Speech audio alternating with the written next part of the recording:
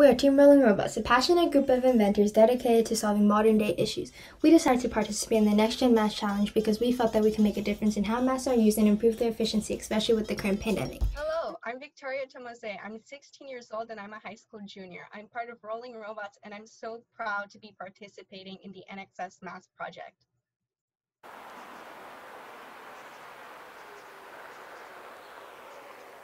Hi, I'm Sim, and I'm helping bring mass technology into the 21st century. With NextMass, we're designing a speech-to-text function which will allow the user to communicate as they would seamlessly pre-COVID. It also allows you to communicate with someone if they speak another language or deaf or hard of hearing. Hello, my name is Eli, and I'm the electronics lead on our XPRIZE team.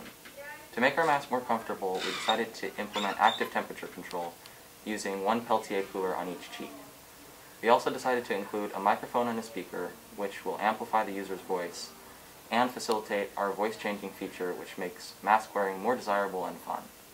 Hi, I'm Sean and I'm the manufacturing lead for our XPRIZE mask team. We're designing custom fit masks that will be both comfortable and stylish and help keep you and others safe. Hello, my name is Nolan Chang. I'm 13 years old and I'm part of the Rolling Robots Invent team. I'm really excited to share the NXS mask with the rest of the world. Hi, I'm Annie So. I'm 14 years old and I'm an 8th grader. I'm part of the Rolling Robots Invent team and I'm really excited to be part of this unique experience. Hi, I'm Veronique Ye and I'm 14 years old. I'm part of the Rolling Robots team and I'm really excited to be part of this competition and to share our mask design.